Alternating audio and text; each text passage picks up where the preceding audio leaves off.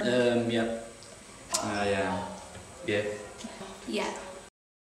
I like the suspense and the fact that you don't really ever know what's going to happen.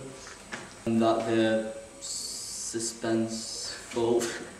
I like the eeriness and I like it when they're dark and you don't really know what's about to happen next. Like people fighting zombies and stuff like that, and monsters. I like to be scared and I like it if it's got a good story.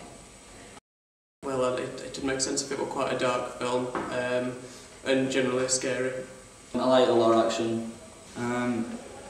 Just like quite a lot of things going on, like a good storyline, but not like too deep, quite simple. Werewolves. I like to see something a bit different because I think a lot of horror films are kind of all the same, so... I ain't really got one, I don't watch too many, but I do like a good horror film.